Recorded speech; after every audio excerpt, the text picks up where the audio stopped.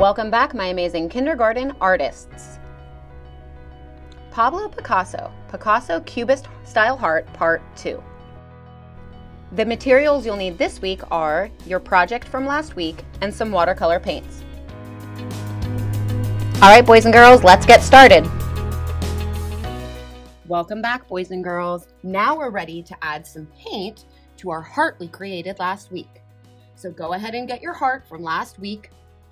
And now get out your watercolor paints because we're gonna add some paint.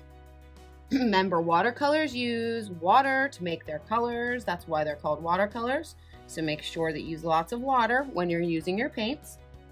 So once you can pick 4 different colors for your section, doesn't matter which colors today.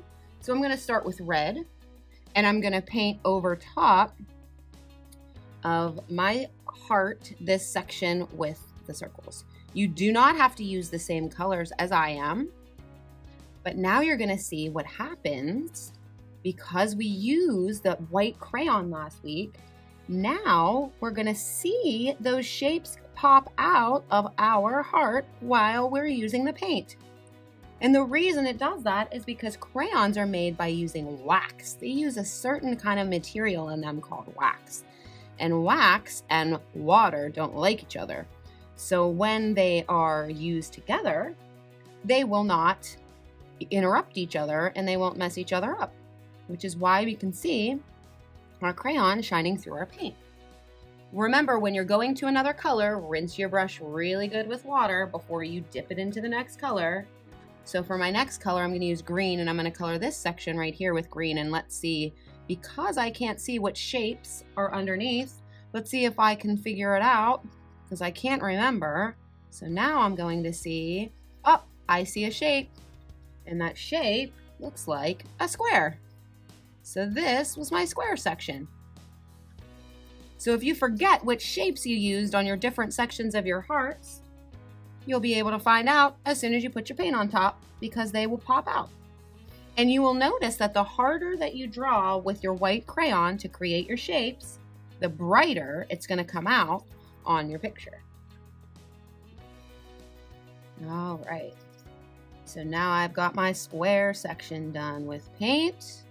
I'm ready to figure out another color for my next section. And let's see, I'm going to use purple for my next one. So I'm making sure I rinse my brush with water, dipping it into my purple. And now I'm going to color this section. And let's see, I can't remember what shape was underneath. If you know what it is, go ahead and call it out. I think, oh, it looks to me like it's a triangle. So now I can see my triangles shining through with my paint over top. And for my last section, I'm going to use some orange. And let's see, I have circles here, squares, triangles. Now let's see which one I put up here. I can't remember. Oh, there it is. Let's see if you know what it is. Go ahead and call it out. It is an X. This must be the section I put my X's.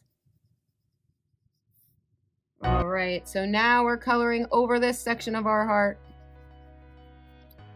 Make sure you fill in your white spots, except for the white crayon because it won't connect to it. But make sure you fill in all your white spots of your heart. Once you're finished adding all of the paint to it, go ahead and set it aside. We're gonna let it dry, put it in a safe spot, and then next week we have one more thing we're gonna add to our heart.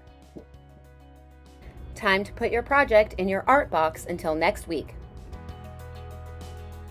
See you next time.